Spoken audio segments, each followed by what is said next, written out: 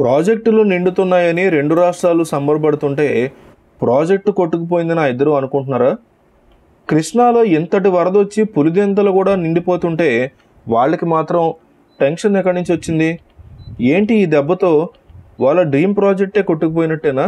ఇద్దరూ కలిసి ఏదో చేయాలనుకుంటే బీజేపీ బ్రేకులు వేసేస్తుందా? కావాలంటే చూడండి ఆ నాయకుడు ఏం చెప్పాడో. దాన్ని బట్టి అర్థమవుతుంది బీజేపీ తెలుగు రాష్ట్రాలను ఎంత దగ్గరగా పరిశీలిస్తుంది.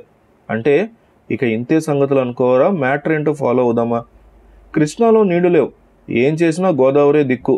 అందుకే ఆ నీళ్లను ఎగదోసి దిగుకు వాడాలనేది కేసీఆర్ ప్లాను. 1,50,000 కోట్ల డ్యామ్ కూడా ఇదే కీలకం.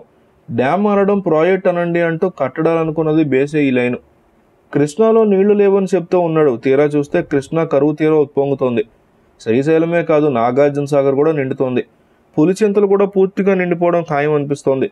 తుంగభద్ర నుంచి కృష్ణ నుంచి 10 లక్షల క్యూసెక్లకు పైగా వరద వస్తుంది కాబట్టి ఈసారి కృష్ణా ఆయకట్టుతోనే ఆఖరి ఊళ్ళో కుడితి తొట్టి కూడా నిండిపోవడం ఖాయం, తిరుగులేదు. ఇక కరువు అన్న మాట లేదు. మరి కృష్ణాలో నీళ్లు లేవు కాబట్టి ప్రాజెక్టు కడతామని ఎలా చెప్తారు? ఇప్పుడు ఒకసారి వస్తే సరిపోయిందా అని అడుగుతారేమో. దానికి కూడా సమాధానం ఉంది బీజేపీ దగ్గర.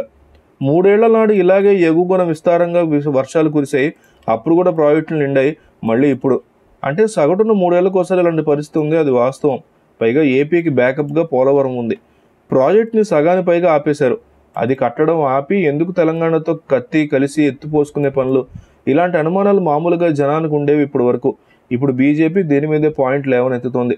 ఎంతో పెద్ద డ్రీమ్ ప్రాజెక్ట్ మీద అమిత్ షా సునామీ వదిలాడు, దేశం ఉలిక్కిపడే న్యూస్ ఇది అంటున్నారు. 1,50,000 కోట్ల డ్రీమ్ ప్రాజెక్ట్ని ఎలాగైనా ఆపడానికి, జగన్ కేసీఆర్ని అడ్డుకోవడానికి అమిత్ షా స్పీడ్ బ్రేకర్లు వేస్తున్నాడని అంటున్నారు.